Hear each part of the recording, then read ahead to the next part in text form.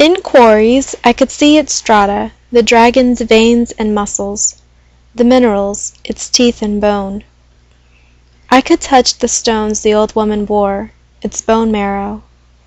I had worked the soil, which is its flesh, and harvested the plants and climbed the trees, which are its hairs. I could listen to its voice in the thunder and feel its breathing in the winds, see its breathing in the clouds. Its tongue is the lightning, and the red that the lightning gives to the world is strong and lucky, in blood, poppies, roses, rubies, the red feathers of birds, the red carp, the cherry tree, the peony, the line alongside the turtle's eyes, and the mallards. In the spring when the dragon awakes, I watched its turnings in the rivers.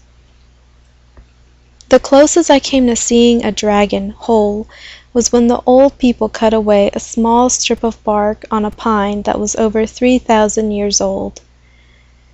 The resin underneath flows in the swirling shapes of dragons. If you should decide during your old age that you would like to live another 500 years, come here and drink 10 pounds of this sap, they told me. But don't do it now, you're too young to decide to live forever. The old people sent me out into thunderstorms to pick the red cloud herb, which grows only then, a product of dragon's fire and dragon's rain. I brought the leaves to the old man and old woman, and they ate them for immortality. I learned to make my mind large, as the universe is large, so that there is room for paradoxes. Pearls are bone marrow. Pearls come from oysters. The dragon lives in the sky, ocean, marshes, and mountains, and the mountains are also its cranium. Its voice thunders and jingles like copper pans. It breathes fire and water, and sometimes the dragon is one, sometimes many. I worked every day. When it rained, I exercised in the downpour, grateful not to be pulling sweet potatoes. I moved like the trees in the wind. I was grateful not to be squishing in chicken mud, which I did not have nightmares about so frequently now. On New Year's mornings, the old man let me look in his water gourd to see my family. They were eating the biggest meal of the year, and I missed them very much. I had felt very loved, love pouring from their fingers when the adults tucked red money in our pockets. My 2 old people did not give me money, but each year for 15 years, a bead. After I unwrapped the red paper and rolled the bead about between thumb and fingers, they took it back for safekeeping. We ate monk's food as usual. By looking into the water guard, I was able to follow the men I would have to execute. Not knowing that I watched, fat men ate meat, fat men drank wine made from the rice, fat men sat on naked little girls. I watched powerful men count their money, and starving men count theirs. When bandits brought their share of raids home, I waited until they took off their masks so I would know the villagers who stole from their neighbors. I studied the generals' faces, their rank stalks quivering at the backs of their heads. I learned rebels' faces too, their foreheads tied with wild oaths. The old man pointed out strengths and weaknesses whenever heroes met in classical battles, but warfare makes a scramble of the beautiful, slow old fights. I saw one young fighter salute his opponent, and 5 peasants hit him from behind with scythes and hammers. His opponent did not warn him. "Cheaters!" I yelled. "How am I going to win against cheaters?" "Don't worry," the old man said. "You'll never be trapped like that poor amateur. You can see behind you like a bat. Hold the peasant's back with one hand and kill the warrior with the other." Menstrual days did not interrupt my training. I was as strong as on any other day.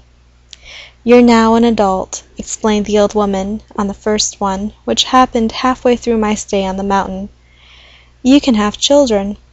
I had thought I had cut myself when jumping over my swords, one made of steel and the other carved out of a single block of jade. However, she added, we are asking you to put off children for a few more years.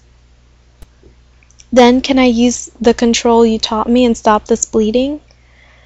No, you don't stop shitting and pissing, she said. It's the same with the blood. Let it run. Let it walk in Chinese. To console me for being without family on this day, they let me look inside the gourd. My whole family was visiting friends on the other side of the river. Everybody had on good clothes and was exchanging cakes.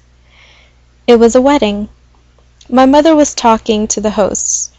Thank you for taking our daughter. Wherever she is, she must be happy now. She will certainly come back if she is alive, and if she is a spirit, you have given her a descent line. We are so grateful. Yes, I would be happy. How full I would be with all their love for me. I would have for a new husband my own playmate, dear since childhood, who loved me so much he was to become a spirit bridegroom for my sake. We will be so happy when I come back to the valley, healthy and strong, and not a ghost. The water gave me a close-up of my husband's wonderful face, and I was watching when it went white at the sudden approach of armored men on horseback, thudding and jangling. My people grabbed iron skillets, boiling soup, knives, hammers, scissors, whatever weapons came to hand, but my father said, "There are too many of them," and they put down the weapons and waited quietly at the door, open as if for guests. An army of horsemen stopped at our house. The foot soldiers in the distance were coming closer. A horseman with silver scales, a fire in the sun, shouted from the scroll in his hands, his words opening a red gap in his black beard. Your Baron has pledged 50 men from this district, one from each family, he said, and then named the family names. No! I screamed into the gourd. I'll go, my new husband and my youngest brother said to their fathers. No, my father said, I myself will go. But the women held him back until the foot soldiers passed by, my husband and my brother leaving with them. As if disturbed by the marching feet, the water churned, and when it stilled again, "Wait!" I yelled, "wait!" There were strangers.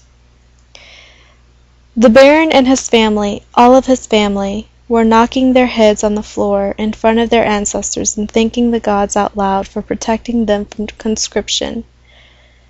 I watched the Baron's piggish face chew open-mouthed on the sacrificial pig.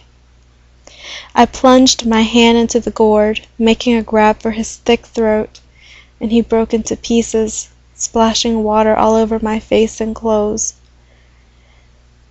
I turned the gourd upside down to empty it, but no little people came tumbling out. Why can't I go down there now and help them? I cried. I'll run away with the 2 boys and we'll hide in the caves. No, the old man said. You're not ready. You're only 14 years old. You'd get hurt for nothing. Wait until you are 22, the old woman said. You'll be big then and more skillful. No army will be able to stop you from doing whatever you want. If you go now, you will be killed, and you'll have wasted 7.5 years of our time. You will deprive your people of a champion. I'm good enough now to save the boys,